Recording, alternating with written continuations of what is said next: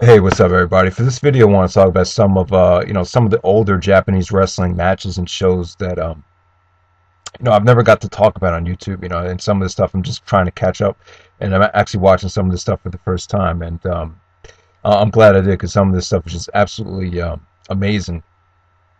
So yeah, maybe you guys could look at the description and try to check out some of the good stuff. And trust me, you'll be glad you did. So let's get right down to it. The first show I want to talk about is the 1994 Super J Cup from New Japan Pro Wrestling. And a lot of you guys might be familiar with the show. If you have the Chris Benoit DVD from 2004, they actually put a couple matches with Benoit on it from this tournament. And this is pretty much regarded as one of the best, if not arguably the best, professional wrestling show of all time. Now personally, for me, I really can't appreciate it as much as someone that was, really into wrestling at the time and really saw this. I imagine this was a lot more groundbreaking back in 1994. It doesn't, like, from top to bottom, it doesn't quite hold up. It's a mixed bag of talent. I mean, we had Malenko, you had, El Samurai, you had the great Sasuke, who was amazing on this tournament. You had Jushin Liger, you had Benoit, Black Tiger, Eddy Guerrero, TAKA Michinoku. The talent was definitely there. I just thought some of the guys that went over shouldn't have went over, and a lot of these guys like Gedo, Super Delfin, um, Necro Casas, Ricky Fuji. I mean, a lot of these guys just had mediocre showings. So I'm not going to say like this was very well rounded. I mean, the show definitely had its highlights, and it at a certain point the show got phenomenal. And and I would agree with most people. This is probably one of the best individual performances from anyone on one night. And I'm talking about the great Sasuke. He just had three matches that were superb. He had an amazing match, or almost amazing match, against El Samurai. That really, the tournament really started to click after that match. Just amazing stuff there. Then you actually had the great Sasuke and Jushin Liger. These two guys just put on a really, really, exciting match. Just great stuff. Some people don't like the finish. I actually didn't really mind it. I thought it was fine. There's a couple ways you could look at it, and if you kind of look at it from a certain way, it's really not that bad. And then the finals of the tournament, Chris Benoit, the Wild Pegasus, taking on the great Sasuke. A lot of people would say this is a 5-star match.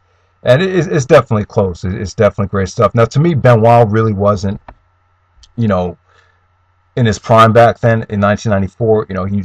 I think he had a lot more intensity and was a lot more crisp in the early part of the 2000s. Personally, for me, I think 2003 was probably Benoit's best year overall from an in-ring standpoint. But yeah, Sasuke was amazing here. Now, when we're talking about individual performances in one night, it's definitely up there. I mean, the only other ones that come to my mind was Bret Hart in 1993 at the King of the Ring. I never saw the King of the Ring 93 in its entirety, but I seriously doubt Bret got the kind of time that Sasuke got on this show, because this guy Sasuke almost killed himself in some of these matches. But Angle and Kurt Angle, King of the Ring 2001, is another great individual night as well for any wrestler. I just thought he really carried that show and made it a great show. Some people thought maybe his tournament matches against Eddy and Christian were kind of average. I thought they were pretty good, but the match against Shane McMahon, for Angle to wrestle 3 matches that night and still go out there with Shane McMahon and rock the house like him and Shane did, I think Angle deserves a lot of credit for that night as well. But yeah, Super J Cup 1994, a great show. I'll probably give it like an 8.5, 8.75. All right, so next up I want to talk about the Chris Benoit in Japan, the best of Chris Benoit in Japan from IBPvideos.com. If you put a gun to my head, I would say when it comes down to it, Chris Benoit is probably my favorite wrestler of all time. It really, the Benoit tragedy really probably affected me probably a little bit more than the average person here on YouTube. So, just wanted to go back and check out some of Benoit's stuff from Japan. Now, for this compilation, don't really have any. I can't give you any star ratings for a lot of these matches because some of the matches were clipped, and some of the matches are kind of disappointing. I'll be honest with you, but it was pretty cool to see. I wouldn't say this was Benoit's best stuff from Japan. I'm sure there's probably other stuff out there that I haven't seen. The match against Jericho from the Super J Cup from 1995, I think that's really underrated. That didn't make it on here. And obviously the match against the great Sasuke, that's regarded as his best match from Japan. But from this compilation, I'll just briefly touch on it. Benoit versus Jushin Liger. from 1990 for the IWGP Junior Heavyweight Championship. This is actually on his DVD. Benoit's a little bit more high flying. It's a Pegasus kid. He would do like springboard cross bodies. You know, a lot of stuff that Benoit really wasn't, you know, that we're not accustomed to seeing him do, you know, when he was, you know, as wrestling as the Pegasus kid with the mask. You know, there's a lot of tag matches with Liger on here that were, you know, just decent. There's actually a match with Benoit and Scott Norton. I believe Scott Norton was in WCW, if I'm not mistaken. They took on the Steiner brothers, which was a pretty solid match. Really nothing to, you know, go out of your way to see. Probably the match of the night was Benoit versus El Samurai. I think El Samurai is really underrated. You know, I'm really impressed with some of the work I've seen him do at the Super J Cup and against Benoit.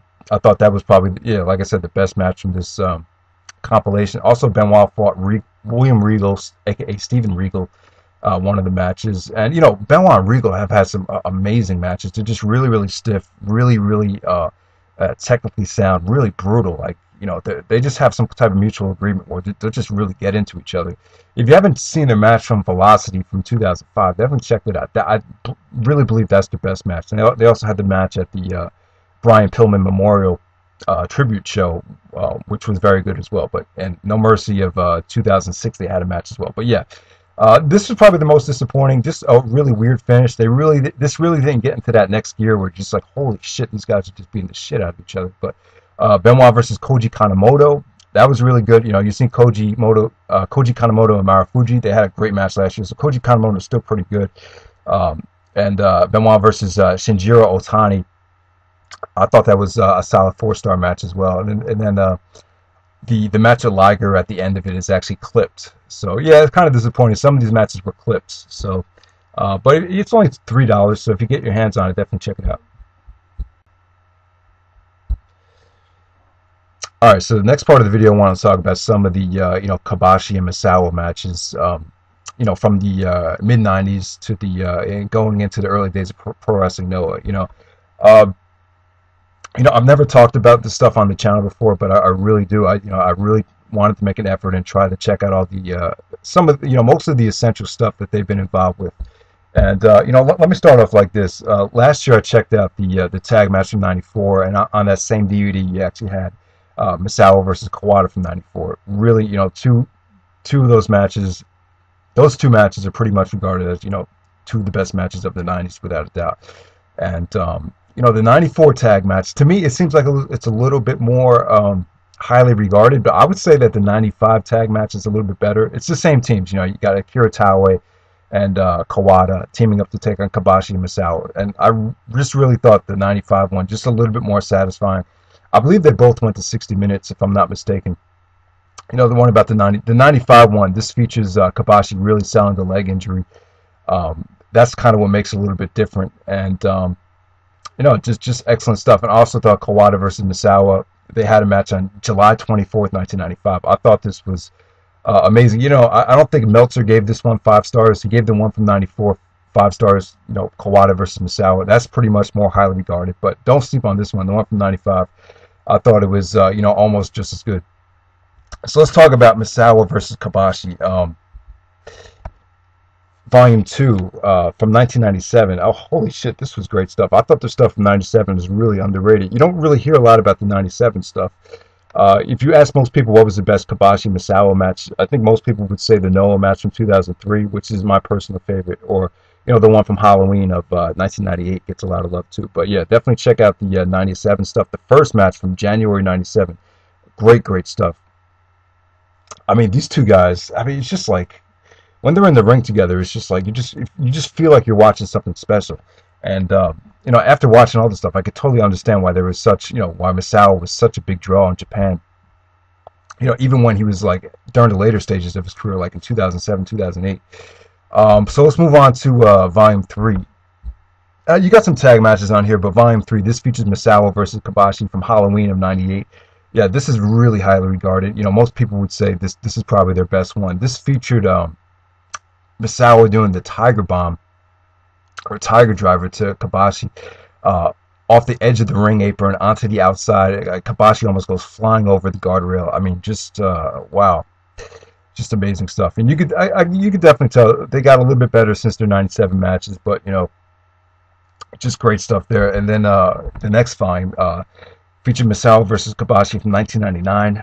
This was great as well. 5 stars without a doubt. That went about maybe 40 minutes. Just as good as all the other stuff, in my opinion, almost. The one from 2000, it's a little bit weaker than some of the other stuff, but the match from Noah from 2003. Holy shit, this was fucking great. I would say this is definitely my top 10 pro wrestling matches of all time. I thought it was that good. This featured, I'm going to say, the sickest bump ever. They're like on the ramp, right? And then Misawa gives Kobashi a dragon suplex off the ramp onto the floor. I was watching with my brother, and we thought Kobashi was dead. I mean, it was crazy stuff. And they had a match from 2004 on here, which was only like 10 to 15 minutes. But yeah, definitely check out the Kobashi Misawa stuff. Just amazing, amazing stuff. I really, God, if you haven't seen any of this stuff, you're definitely missing out. So definitely, yeah, it's most of the stuff is on YouTube, so definitely check it out. All right, next up I want to talk about a Dragon Gate pay-per-view from 2008. Now this features Kenta and Dragon Gate. The Kenta wrestled for Dragon Gate on a couple occasions back in 2008, and man, this did not disappoint. I don't know why we don't hear a lot about this. You hear some of the match of the year candidates from 2008. People talk about the Burning versus Kensuke Office match, the Ric Flair versus Shawn Michaels. Not really a lot of ROH stuff comes up. But I think this is definitely one of the best matches from 2008. Definitely. We have Taishi Ishimori, who I think is really underrated. It doesn't seem like he gets a lot of respect. He teamed up with Kenta to take on Shingo and BB Hulk. I mean, what more can you ask for? You get Kenta and Shingo going at it. These two should have had a match in ROH in 2007. If they knew how good Shingo was going to be, these two definitely should have locked horns. You could just feel it with those two guys. And Ishimori looked great. BB Hulk, really athletic stuff from them. This match was amazing, I would tell you. It really, very, very satisfying. You guys won't be disappointed. Kenta and Dragon Gate, it sounds very sexy, and it definitely lived up to expectations. Also, we have Susumu Yokosuka, Ryo Sato, Dragon Kid taking on Naruki Doi, Yasushi Kanda, and Gamma. Vintage Dragon Gate action. You get all your, vintage Dragon Gate stuff, Hurricanranas, what is Naruki Doi? The Doi 5s, the shotgun dropkick, everything, all the vintage Dragon Gate stuff in this match you're accustomed to. You'll get your Dragon Gate fix from that match. 4-star match, great stuff. And main event was Shima versus Masato Yoshino.